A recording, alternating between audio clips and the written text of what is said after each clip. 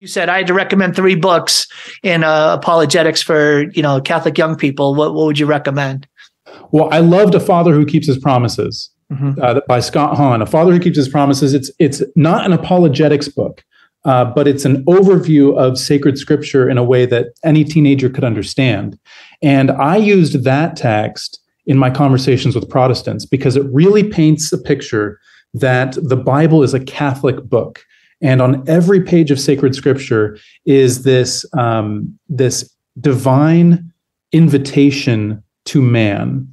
But it's not just a broad emotional invitation. It's one that is inviting man into relationship with God in the way that you see it lived out in the Catholic faith. And so it's not a faith alone sort of thing that the non-Catholic Christians like to promote, but instead it's one that is completely embodied in the believer.